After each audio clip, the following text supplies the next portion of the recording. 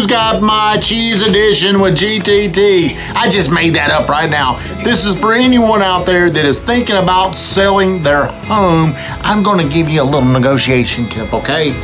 Right now, under $250,000, if I was selling my home, in addition to getting top price, if I'm a seller, I want all the money I can get, I would try to negotiate. No home inspection. That is something that people are doing. Now, if I'm the buyer side, I'm gonna say, no.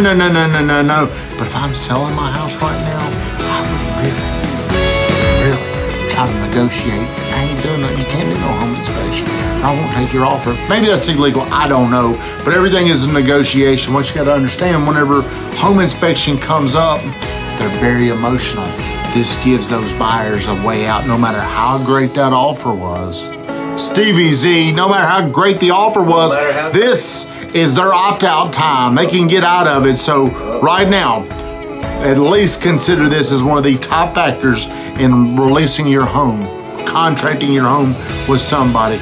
Try to get that home inspection waived. That could be illegal, so keep that between us.